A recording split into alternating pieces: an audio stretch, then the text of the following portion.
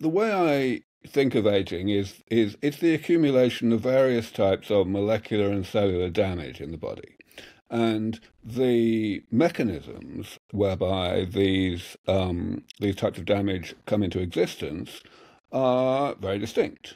But saying they're distinct is one thing. They're not completely independent of each other. There is, if you like, crosstalk between them.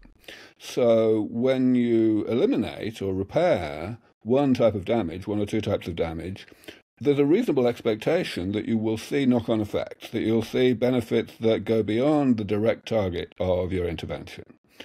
We certainly see this in mice in a variety of ways, and that's why we have now a number of reports from various people in the community showing that repairing this or that type of damage, like, for example, removing senescent cells or rejuvenating the bone marrow, these things can have such widespread knock-on effects that you actually see an increase in lifespan of the mice in question, which means you're basically hitting everything that the mouse is in danger of dying of.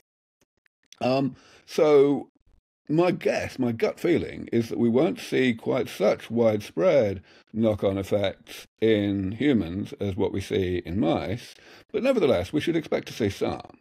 So yeah, I mean, even though there are many different types of damage accumulating, the benefits that we may see from something that has the potential to have quite widespread knock-on effects, which partial reprogramming certainly does, they could be quite widespread.